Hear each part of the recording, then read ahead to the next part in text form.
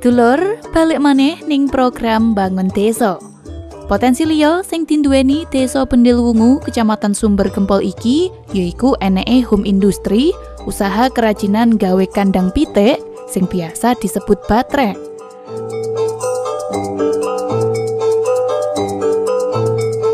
Usaha gawe kandang pitik nggone Samsul Ma'arif iki ngono wis ngadeg kawit taun 1999. Namanya sinten, Pak?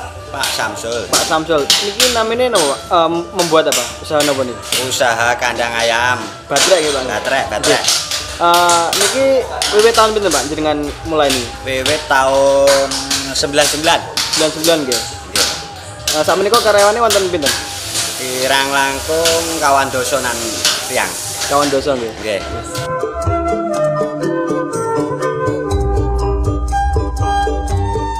Batrek utawa kandang pitik iki bahan dasare yaiku pring.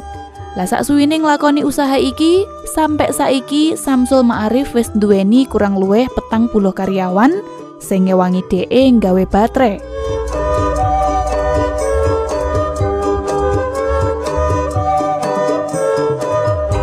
Sauntara gawe rega dhewe, Samsul ngaku ngowahi rega sing beda-beda kanggo batrek gawenane.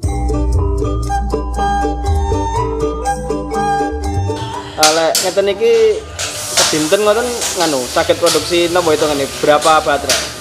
Oh, kurang luwih nggih 50 baterai. 50 baterai nggih. Terus napa bahan bakunipun Saking Trenggalek. Trenggalek nggih.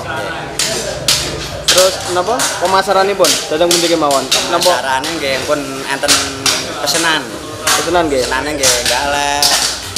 Tulungagung, Pare. Sing ten luar Jawa Timur wonten? Wonten Palembang. Palembang nggih.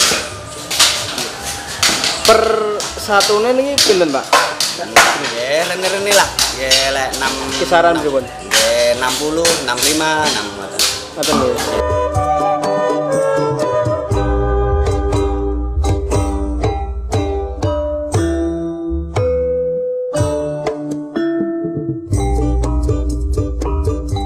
Lewat usaha nggawe batrek utawa kandang pitik teko pring iki, secara gak langsung Samsul wis iso nekan angka pengangguran ning Kabupaten Tulungagung, khususé ning desane, yaiku Desa Bendilwungu, Kecamatan Sumbergempol.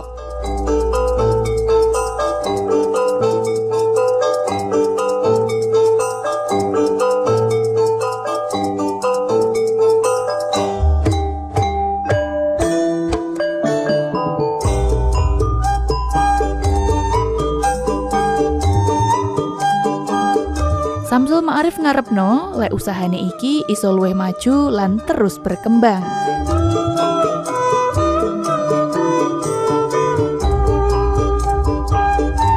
Nggih, maksudnya harapan ke depan usahane napa tambah maju nggih. Nggih, muga-muga terus lancar terus selamanya. Tapi nggih gangguane ngeten iki nggih. Lek usum rewang sami rewang. Ngoten nggih pekerjaane usum teng sabin ngoten. Industri untuk rumah tangga itu bikin baterai untuk kandang ayam itu loh, Pak. Pertanakan pun bebek, terus ayam potong, telur, ya, ayam potong, ya, ayam telur, ya. Puyuh juga ada, ya.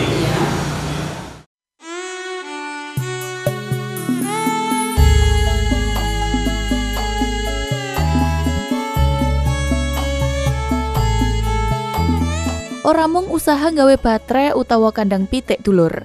Warga Desa Bendilwungu, Kecamatan Sumbergempol, ya duwe potensi ning bidang budidaya iwak, tepate budidaya iwak patin. Iwak patin mulai budidaya ya tahun ini. Tahun ini nggih. Iya. Terus perkembangannya pripun niki? Perkembangannya kelihatannya prospek kedepannya kan bagus. Karena apa itu? Ini nanti kalau sudah besar kan yang ambil kan pabrik. Jadi pangsa pasarnya itu insya Allah lebih bagus. Nggih. Lek selama niki kendalanya pun apa ngulam paten? Kendalanya ya apa ya, masalah airnya. Yang penting airnya itu bisa dikelola dengan bagus, insya Allah pertumbuhan ikan patennya juga bagus. Biasanya kalau airnya kurang bagus itu kan sering mogok makan gitu ikan patennya. Jadi kalau pengairannya bagus, insya Allah perkembangannya 6 bulan itu sudah bisa panen. 6 bulan panen nggih? Iya, 6 bulan bisa panen.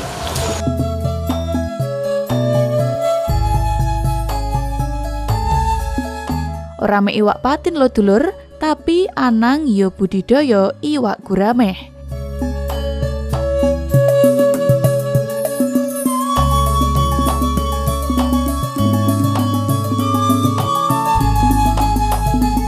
Lek masalah regini pun pripun, Mbak? Lek, karena yang kerjasamanya dengan pabrik itu insya Allah lebih stabil, harganya kisaran 15 sampai 15,5. Selain paten, napa malih ingkang jenengan nganu mriki? Betul. Ya, selain patin saya budidaya ikan gurame. Gurame nggih. Ya, ikan gurame saat ini harganya bagus sekali. Harganya per kilonya itu sekitar 35.000.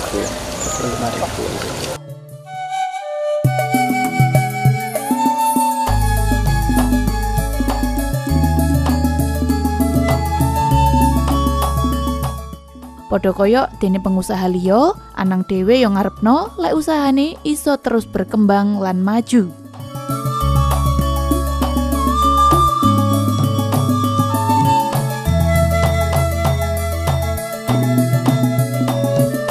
Harapanipun pripun Pak ke depan usahanipun ulam niki?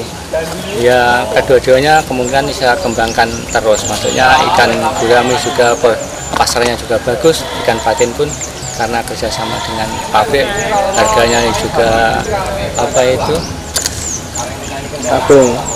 iya, harganya kan udah apa itu terjamin lah, maksudnya istilahnya nggak naik turun.